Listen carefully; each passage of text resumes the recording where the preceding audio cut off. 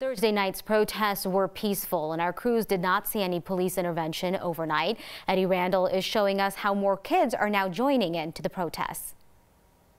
Yeah, it's great to hear how kids are handling all this and actually what they think about this situation. On Thursday, we got a chance to hear from kids talk about their personal experiences with racism, and it's great because they are the voices of our future. Take a look at this video. Thursday marked day 8 of protest here in Denver. The highlight, kids and young people.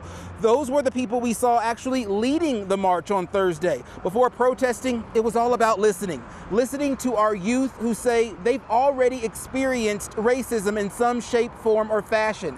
They shared some of those experiences and personal moments with the crowds. And my life matters, and my world matters. I just wanted to look at y'all and ask, what are we going to do next?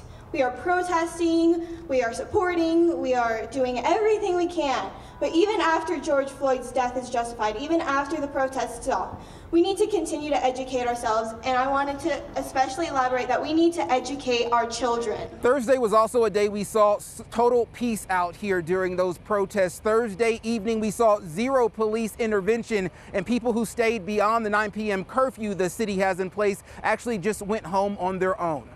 Reporting in downtown Denver, I'm Eddie Randall, 9 News.